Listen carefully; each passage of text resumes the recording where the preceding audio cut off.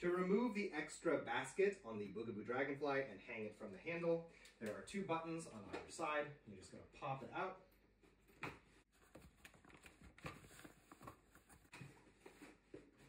And then it slots out here, this little plastic piece slotting out of a gap here. Then you can lift it up. On the inside, you'll find little straps with loops. You can then attach right here on the sides of the handle. And it hangs like that. To put it back, just remove those loops.